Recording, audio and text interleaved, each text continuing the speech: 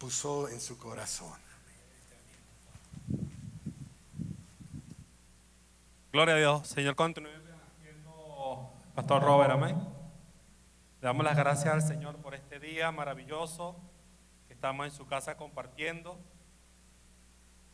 Digo, wow, tremendo compromiso me dejó el Pastor Robert, porque el mensaje de esta mañana estuvo, wow, hablar del Espíritu Santo, hablar del Pentecostés, es lo que nos mueve a nosotros, lo que nos tiene, amén. Y estoy poco a poco con el inglés, pero ya cuando el hermano hablaba Holy Spirit, Fire, Fire, oh, yo decía, ese es para mí, me la sé. Y en esta tarde, Dios, seguimos en ese gozo, amén. Los invito a buscar en sus Biblias en el Evangelio según San Juan, capítulo 6, verso 6. Evangelio según San Juan, capítulo 6, verso 6. Esta tarde vamos a hablar bajo el tema estar firmes, amén. Es el tema del cual vamos a hablar por medio de la palabra, amén. Cuando lo tengan pueden decir amén. Evangelio según San Juan, capítulo 6, verso 66. Leemos en nombre del Padre, del Hijo y del Espíritu Santo. Desde entonces muchos de sus discípulos volvieron atrás y ya no andaban con él. Voy a repetirlo nuevamente. Desde entonces muchos de sus discípulos volvieron atrás y ya no andaban con él. Título del mensaje, vamos a hablar esta tarde, estar siempre firmes, estar siempre firmes. Cuando nosotros vemos en la Biblia el ministerio de Cristo Jesús, en los 3 años que tuvo de ministerio, el primer año fue para darse a conocer. Comenzó a ir a las regiones, comenzaba la gente a escuchar quién era ese Jesús que estaba hablando, quién era ese hombre. Mucha gente decía, nosotros lo conocemos, es su mamá María, es su padre José. El primer año de Jesús fue el primer año en el cual él se dio a conocer. El segundo año de Jesús fue el año en el cual ya estaba establecido su ministerio. Ya la gente estaba acostumbrada a lo que él enseñaba, ya la gente iba a caminar a donde él caminaba. Y el tercer año de Jesús, según la Biblia, lo que nosotros podemos ver fue el año de oposición. Comenzaba la gente ya a oponerse. ¿Por qué? Porque el Señor comenzaba a hablarle la palabra de Dios tal cual el Padre se la había dado. La gente ya estaba acostumbrada a escuchar de que sanaba, de que los endemoniados eran libertados, de que los ciegos recibían la vista. Pero cuando comenzó Cristo en el capítulo 6 de Juan a hablarle a la gente de que Él era el pan de vida y el que no comiera de su carne ni bebiera de su sangre iba a ser salvo. La gente se atemorizó, la gente se escandalizó. La costumbre de ellos, para ellos era algo inmundo, era algo que no habían escuchado. Pero cuando Cristo vino a esta tierra fue para romper todo protocolo. Cuando Cristo vino a establecer el evangelio el cual Él estaba predicando, la gente le gustaba escuchar muchas cosas bonitas. Pero cuando empezó Cristo a dar doctrina, a hablar palabra, a decirle a la gente, mira, no te conviene esto, te conviene buscar a Dios, buscar el reino de Dios y su justicia, y las demás cosas vendrán por añadidura. La gente ya comenzaba a salir. Le digo por qué, porque hay gente que le gusta que le hablen cosas bonitas, y a las cosas bonitas sobran los amén. Pero cuando viene el tiempo de doctrina, cuando viene el tiempo de hablar duro, ahí esas no suenan amén, ahí no salen aleluya. Mucha gente pudo decir en aquel entonces, el ministerio de Cristo tuvo un fracaso. Óigame bien, no, en ningún momento.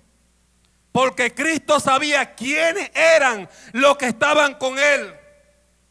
Y cuando el apóstol Pedro le dice al Señor, Señor, mira, lo que estás hablando, dura, mire la palabra que aquel hombre usa. Dura es esa palabra, dura es lo que estás diciendo. ¿Quién la podrá oír? Óigame bien, ahí es donde el Señor se vuelve a Pedro y le dice, esta palabra es dura, pero esta es la palabra que Dios me ha dado para la humanidad. Esta es la palabra que tengo que predicar. Y le dice el Señor a Pedro, y tú también quieres irte con ellos. Y aquel hombre pudo decirle, Señor, ¿a quién iremos? Solamente tú tienes palabra de vida eterna. ¿A quién iremos si no a Cristo Jesús? ¿A quién iremos si no a su palabra? A su nombre. Este mensaje como que va a sacar amén o no va a sacar muchos amén.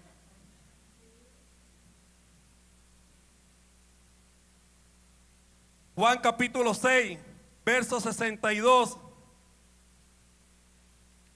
Pues que si enviares al Hijo del Hombre, subir donde él estaba primero. Pues que si vieres al Hijo del Hombre, subir a donde estaba primero. Lo primero que Cristo le dijo a sus discípulos fue su gloria. Fue hablarle y decirle a ellos, mira, si ustedes supieran dónde yo estaba y a dónde yo voy, ustedes van a escuchar mi palabra. Y después le dice, mis palabras son vida. Óigame bien, mis palabras son vida. Usted sabe algo, en este tiempo tan difícil que estamos viviendo, que la venida del Señor está cerca. Hay personas que todavía no han entendido de que nosotros los predicadores somos solamente los que portamos la palabra, somos los encargados de servir la palabra. En otras palabras, nosotros somos los mesoneros, porque el que cocina es el que está allá arriba. Nosotros solamente estamos presentando lo que Él ya ha dejado en su palabra. Nosotros somos los mesoneros. Él es el cocinero. Nosotros no le ponemos al plato. Nosotros no le quitamos. Y a mucha gente no le gusta esa palabra porque es dura. Estamos viviendo un tiempo en el cual hay predicadores que se salen de la Biblia, no entran ni siquiera en la palabra y comienzan a hablarle a la multitud de cosas que no tienen fundamento. Dios te va a bendecir, Dios te va a dar, Dios. Pero cuando llega el momento de decirle a la persona, sin paz y santidad, nadie verá a Dios. Eso nos gusta mucho. Cuando se llama la iglesia paz, eso nos gusta mucho. Queremos que Dios nos bendiga, pero no queremos cumplir su palabra. Y tenemos que estar firmes. Tenemos que estar firmes. Usted sabe algo. Esta palabra es la semilla. Usted está llamado a sembrar esta semilla. Usted está llamado a llevar esta palabra. Usted está llamado no solamente a sentarse en esa silla, no solamente a vernos por las redes sociales. Usted tiene un llamado de parte de Dios de predicar el evangelio. Hay gente que le va a gustar y hay gente que no le va a gustar, pero estamos firmes. Amén. Estamos firmes. Usted sabe algo. En este tiempo tan difícil, el cual la ciencia ha avanzado, el hombre en su sabiduría, el hombre en su intelecto, está produciendo frutas transgénicas, las cuales pueden ser resistentes a las plagas. La fruta puede crecer más grande de lo que crecía normalmente y puede ser más duradera. No sé si usted ha leído algo de eso. Estamos muchas veces ingiriendo esos alimentos de muy buen tamaño, de muy buena calidad, pero no alimenta. Es solamente para que nuestros ojos lo vean grande, lo vean bonito. Pero si usted compara un tomate que usted siembra en su casa con un tomate transgénico que usted compre en un supermercado, el sabor no es el mismo, el olor no es el mismo, el tamaño no es lo mismo. Hay gente que está predicando palabras transgénicas. Hay gente que está adulterando la palabra. Hay gente que está llevando un mensaje que no es el mensaje de Dios. Aquí en Estados Unidos hay estados productores de maíz. Iowa es uno de los estados principales productores de maíz. Y anualmente hacen un concurso para escoger el mejor maíz. Y hubo un granjero el cual el primer año ganó, el segundo año volvió a ganar, el tercer año volvió a ganar, y ya la gente se preguntaba qué está haciendo. El cuarto año volvió a ganar. Hasta que un periodista va a hacerle una entrevista a aquel hombre y le dice: ¿cuál es la fórmula para este resultado? ¿Qué estás haciendo tú para este resultado? Y aquel hombre le dice al que lo estaba entrevistando: yo tengo una semilla de primera calidad, yo tengo una buena semilla. Y usted sabe qué hago con mi semilla. Se la doy a mi vecino de la izquierda, se la doy a mi vecino de la derecha, se la doy a mi vecino de la parte de atrás, se la doy a mi vecino de mi otro contorno. Aquel hombre, su buena semilla la llevaba y la regalaba, la repartía. Y cuando llegaba el tiempo en el cual las abejas venían a polinizar las plantas, o las plantas se polinizaban, la buena semilla que él estaba dando de aquel lado venía donde estaba la de él y tenía un buen fruto. Usted sabe algo, la iglesia de Dunamis en 22 años está dando buena semilla. Aunque otros no quieran, nosotros seguimos predicando el evangelio.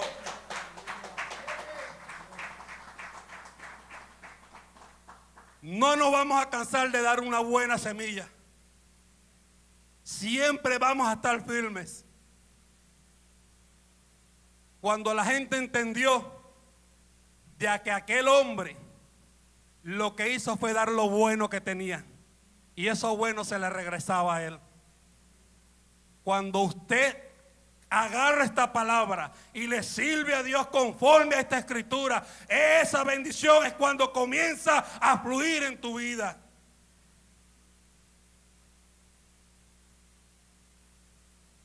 Está firme. No te muevas de donde estás.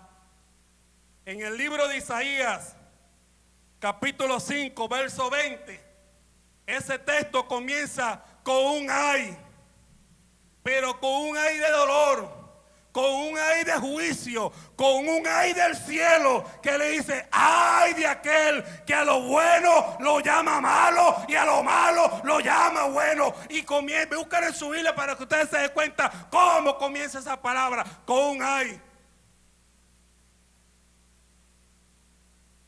22 años predicando el evangelio en este lugar. Nadie los va a mover. Nadie los va a mover. Si esta obra fuera de los hombres, ya no estuviera aquí. Pero fue Dios. Es Dios y sigue siendo Dios.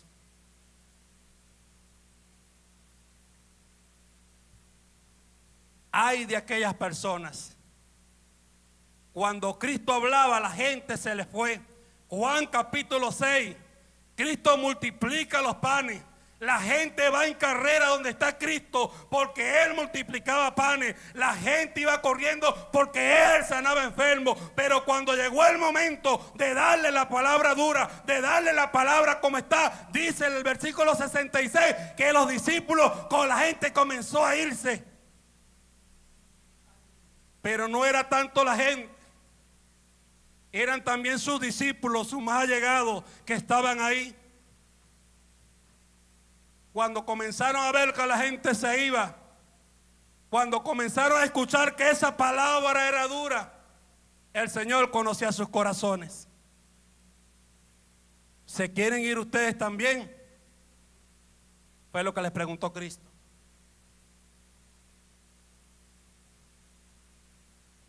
Si usted busca en la Biblia,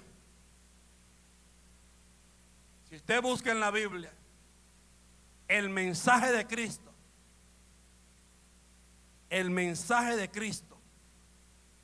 fuerte para el que no quería escuchar, pero para el que quiere ir al cielo, esa palabra es blanda, esa palabra es aceite, esa palabra para nuestras vidas va a ir sacando lo que a Dios no le agrada en nuestras vidas, y esa palabra nos va a ir acercando más a Dios. Esa es la palabra. No somos los predicadores, es la palabra la que hace el efecto. Usted sabe algo, la Biblia no necesita adorno de más nada. La Biblia no necesita ser adornada, es completa. Y uno de los hombres que estaba tan seguro de eso fue el apóstol Pablo. En segunda de Timoteo, capítulo 3, verso 16, le escribe a aquel hombre, a aquel joven que estaba pastoreando aquella iglesia, y le dice: toda la escritura es inspirada por Dios, útil para enseñar, útil para redarguir, útil para instruir en justicia, a fin de que el hombre de Dios sea enteramente preparado para toda buena obra. Para toda buena obra. No le está diciendo es una parte sí o una parte no. Le está diciendo es toda la Biblia, es toda la palabra. Lo que nos va a llevar a Dios es la palabra de Dios por medio de Cristo Jesús. ¿Cómo usted sabe que Cristo murió en la cruz del Calvario? Porque lo leímos. Y como decía el canto que cantaba la hermana directora, si está escrito yo lo creo. Yo no sé cuántos lo cantaron, pero si está escrito yo lo creo. Y Dios necesita gente que le crea, pero que le crea y esté firme. No podemos claudicar en dos pensamientos, entre servirle a Dios y servirle al mundo. No se pueden servir a dos señores. Óigame bien, esa es una alerta que está aquí en la palabra. Tenemos que servirle a Dios. Ayer estuvimos en un encuentro de varones y el hermano expositor nos decía: esta semana fue, y usted sabe el tema que trajo ese hombre para acá, Cristo mi superhéroe. Y cuando esa persona empezó a hablar, aquí me está escuchando, Dios te bendiga. Uno podía ver cómo el pecho se le ponía así de, wow, de orgullo, no me importó mi cansancio, no me importó nada, aquí estoy para hablar la palabra. Está firme. Tenemos personas que nos dan ejemplos, que están firmes. A su nombre. Segunda de Timoteo, capítulo 4.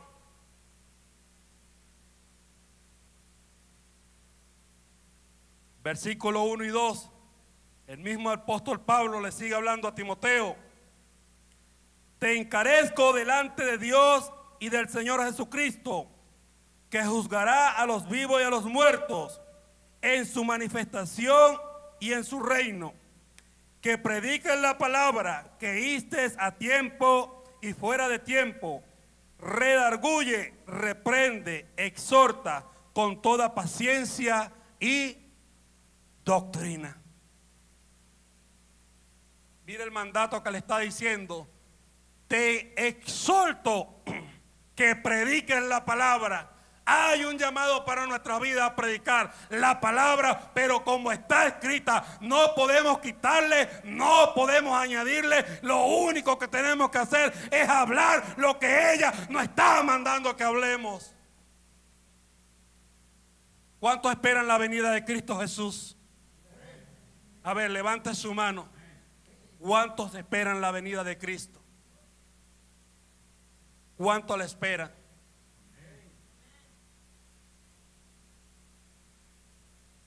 Usted sabía que en Apocalipsis, los primeros capítulos, nos habla de 7 iglesias.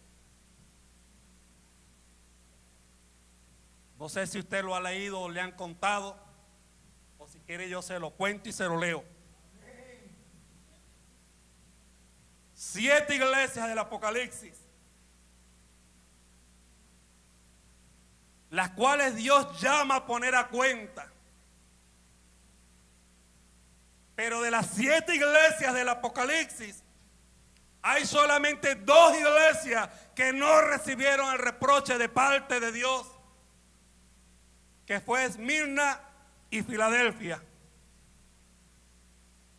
De las 7 iglesias, muchas personas han sacado mensajes y han predicado del primer amor, del arrepentimiento, devuélvete a Dios. Pero usted sabe algo, cuando se le pregunta a las personas, y de esas 7 iglesias del Apocalipsis, ¿cuál eres tú? Mucha gente lo que va a decir, yo soy Esmirna o yo soy Filadelfia. Nadie quiere ser Pérgamo, nadie quiere ser Tiatira, nadie quiere ser Sardis. Todos quieren ser Esmirna y Filadelfia.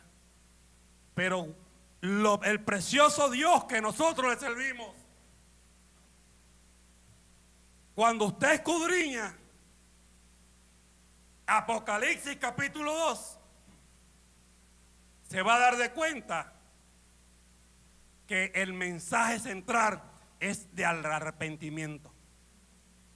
La iglesia está a tiempo. La iglesia está a tiempo. Hay iglesias que están fuera del orden de Dios y Dios todavía en su misericordia la está llamando a volver a su primer amor. ¿Cuántos quieren ser Esmirna? No recibió reproche de parte de Dios. ¿Cuántos quieren ser Filadelfia, pastor? Todos tenemos que ser y ser pastor. ¿Y quién quiere ser Tiatira? ¿Quién quiere ser Sardis? ¿Quién quiere ser la Odisea? Estamos en los últimos tiempos. Estamos esperando la venida de Cristo. Las profecías están casi todas cumplidas ya. Todo está cumplido. Estamos esperando el sonar de trompetas.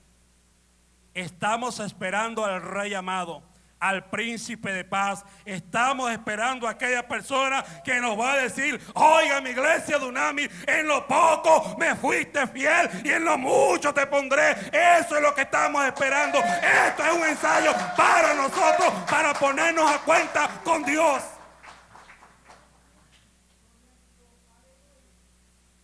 Es esta palabra que tenemos que estar firmes. Esa es la palabra.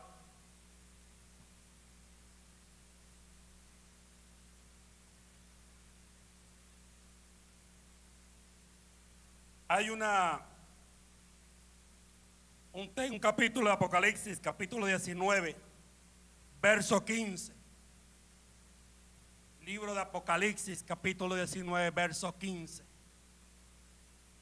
Y dice aquel hombre, Juan, y vi un hombre, el cual salía una espada de su boca para juzgar a las naciones. ¿Usted sabe cuál es esa espada? Esta palabra. Espada de 2 filos. Esta palabra va a juzgar al mundo. Y si esta palabra va a juzgar al mundo, ¿por qué nosotros no creemos a esta palabra? Me estoy poniendo duro. Dura es esta palabra. Dura. La venida de Cristo está cerca. Y hay algo que nosotros tenemos que cuidar mucho, que es nuestra salvación, con temor y con temblor.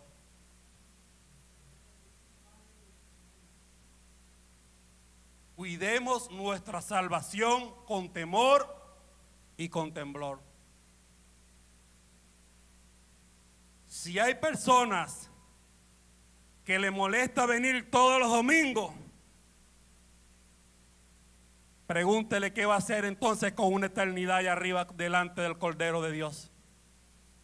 Si hay personas que no quieren adorar a Dios, pregúntele entonces qué vas a hacer en esa eternidad con palmas en las manos, adorando al Cordero, diciendo santo, santo, santo, al que era y al que ha de venir. Tenemos que estar firmes. Si otro no quiere caminar, que no camine, camina tú. Si otro no quiere ir al cielo, que no vaya, pero ve tú. Si otro no quiere aprender, que no aprenda, aprende tú. Y te doy el fundamento de lo que estoy hablando.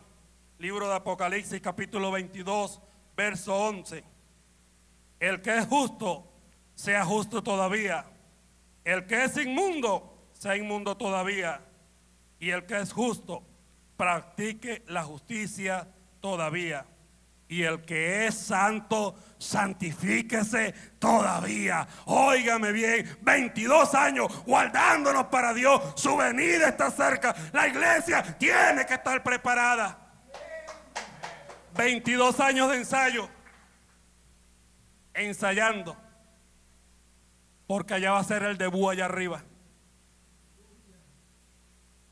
Aquí estamos practicando alabar a Dios. Allá lo vamos a alabar. Esto es un ensayo. Esto es un ensayo. Prepárate, Cristo viene. Cristo viene, iglesia.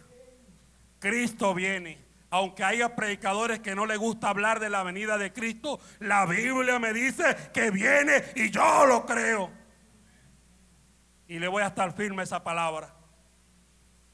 Busquemos de Dios. Los días son malos. La maldad se ha multiplicado.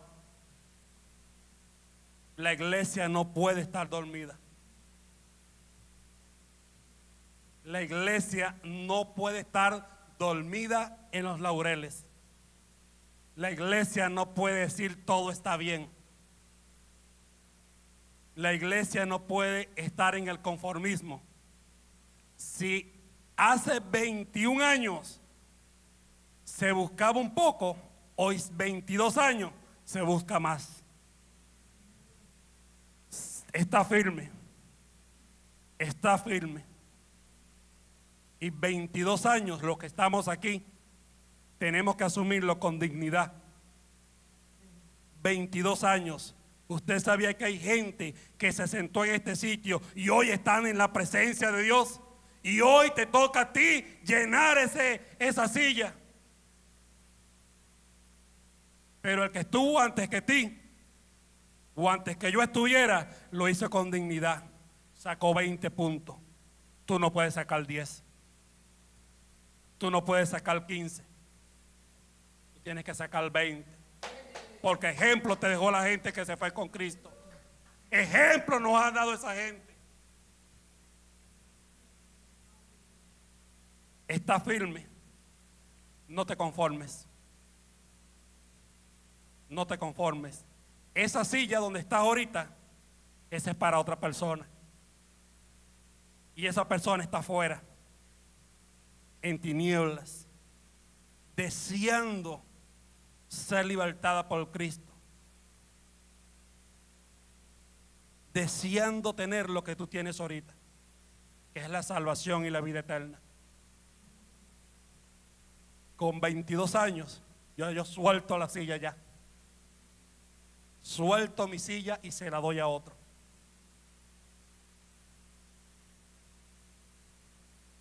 Y si esa persona suelta su silla, se la volvemos a dar a otro. Pero tenemos que predicar la palabra. No podemos conformarnos. Ya somos salvos. Amén, gloria a Dios. Y el que está afuera. Y el que no conoce.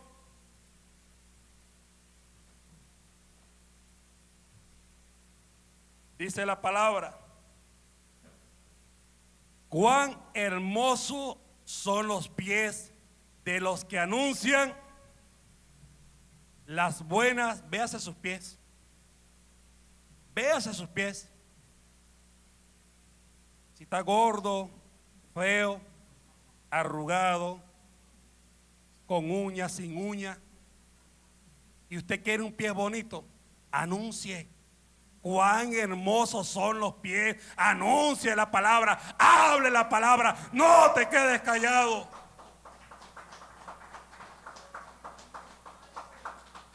Tienes que estar firme. En este tiempo en el cual muchas personas están adulterando el mensaje, 22 años, no es fácil mantener esto en esta iglesia. 22 años. ¿Cuántas personas no llegaron al pastor Robert, al pastor Villa? ¿Y por qué no cambias esto? Y esto se escucha mejor, y esto se ve mejor. ¿Por qué no hacen lo que hizo aquella iglesia, que ahora no tiene 100, sino 5,000? Usted sabe algo. Yo prefiero quedarme con 100 personas que vayan al cielo cumpliendo la palabra, que sean firmes, que en 1,000 personas que no se sabe a dónde van. La iglesia no se trata de cantidad, se trata de calidad de gente. Eso es la iglesia, hermano Carlos. Una iglesia que comparte, una iglesia que es unida, una iglesia que está atenta, una iglesia que está sujeta. Esa es la calidad de iglesia que Cristo viene a levantar. Esa es la iglesia que estamos nosotros buscando la manera todos los días. Señor, ayúdanos. Señor, si esto no te conviene, quítalo de mí. Señor, ayúdame a llevar tu palabra, porque usted sabe algo, nosotros daremos cuenta de todo, cada uno de ustedes. Hay una responsabilidad en cada pastor. Hay una responsabilidad que cada pastor va a dar cuenta por sus ovejas. Ahí no se salva nadie. Pero bendito Dios, que ahora la gente, líderes, ministros, van al Google a sacar un mensaje que otro ha predicado. Hombres que se llaman conferencistas, que les gusta dar charlas, van a la inteligencia artificial a sacar un sermón, un mensaje, apartando al Espíritu Santo de Dios, apartando la palabra de Dios que nos guía a toda verdad, por seguir cosas vacías, mensajes que no llenan. Hay ministros que ni siquiera les gusta orar. Hay personas que ni siquiera les gusta doblar su rodilla al Creador del cielo y de la tierra, porque dicen que eso ya pasó de moda. El cielo y la tierra pasará, pero esta palabra nunca pasará. Y si la Biblia nos manda a orar, hay que orar. Si la Biblia nos manda a afligir esta carne en ayuno, en oración, vamos a hacer el ayuno en oración. Si la Biblia nos manda a buscar el rostro de Dios, a eso es lo que tenemos que buscar, porque es lo que nos dice la Biblia, y en eso tenemos que estar firmes. No podemos flaquear. Mucha gente, cuando escucharon a Jesús, se fueron. Y dice la Biblia, y no volvieron a caminar con él. Óigame bien, después que caminaban con el dador de la vida, después que vieron a un ciego viendo, después que vieron a leprosos limpiados, después que vieron a aquel hombre Lázaro salir de allá de aquella tumba, no siguieron caminando con él. Hay que estar firmes. Dios les bendiga, Dios les guarde. Si necesitas oración, porque todos necesitamos oración, todos necesitamos oración. Si sientes que necesitas fuerza, Él da la fuerza como el búfalo. Pasa adelante. Si sientes que ya no eres el mismo de antes, pasa adelante. Si estás desanimado, pasa adelante. Porque el que dé el ánimo está en medio nuestro. Dice la Biblia, donde están 2 o 3 congregados en su nombre, en medio está Él. Padre, en el nombre de Jesús, te alabamos, glorificamos y exaltamos tu nombre, mi Cristo. En este momento, Padre Santo de la gloria, que sea predicado esta tu palabra, que corra y sea glorificada y haga el efecto a la cual tú la has enviado a nuestras vidas, Dios mío, que lleve el fruto al 100% en nuestras mentes y en nuestros corazones, mi Cristo amado. Señor, te pedimos por esta iglesia, Dios amado, ahora que está comenzando este servicio en español, Dios mío, 22 años, Padre Santo, predicando tu palabra en este altar. Padre, 22 años alabando y glorificando tu nombre, Dios. Yo no sé cuánta cantidad de niños ha pasado para este lugar para ser presentado. Yo no sé cuántas cantidades de personas han venido a este lugar para ser de recibir la bendición del matrimonio, Dios mío. Yo no sé cuántas personas han venido a este lugar para ser bautizadas, pero lo único que sé, Dios mío, es que aquí estamos con nuestras manos levantadas, esperando en ti, Dios, esperando en ti. El salmista, cuando reconoció, alzaré mis ojos a los montes, ¿de dónde vendrá mi socorro?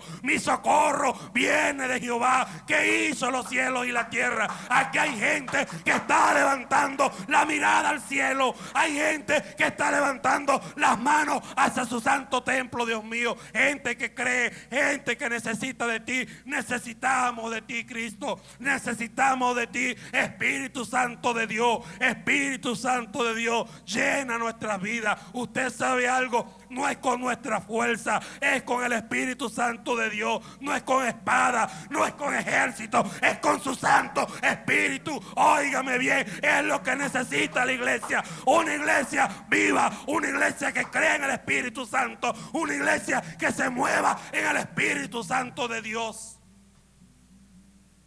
Si alguien necesita oración, aquí están los líderes, aquí está el pastor, está mi persona. Usted sabe algo, si yo en este momento me pongo a gritarles a ustedes y a correr de aquí para allá y a decirles fuego, fire, fire, fire, ahí la gente se va a volver loca. Pero le digo algo, eso no es avivamiento. Avivamiento es cuando alguien pasa diciendo, necesito a Dios. Avivamiento es cuando usted sabe que en su vida está vacía y necesita ser llenada por Dios. Eso es avivamiento. Avivamiento es cuando usted sabe que sus fuerzas se han gastado y usted viene a este altar a llenar la fuerza, a decirle, Dios mío, aquí estoy, ayúdame a comenzar esta semana, a terminar la semana. Eso es avivamiento.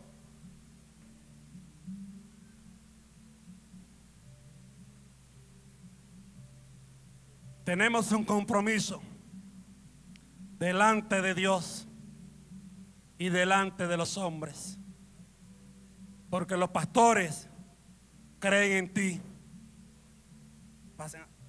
confían en ti. Aleluya, gloria sea el que vive para siempre. Alabado sea su nombre. Pase, hermano, tiene necesidad de trabajo, pase. Porque dice la palabra que cuando clamamos a Él, su oído está atento a todos los ruegos de su pueblo. Y ustedes son el pueblo de Dios. Dios quiere darnos bendiciones. Muchas veces no las tenemos porque no pidemos. Todo aquel que quiere ser bendecido en el nombre de Cristo, pase.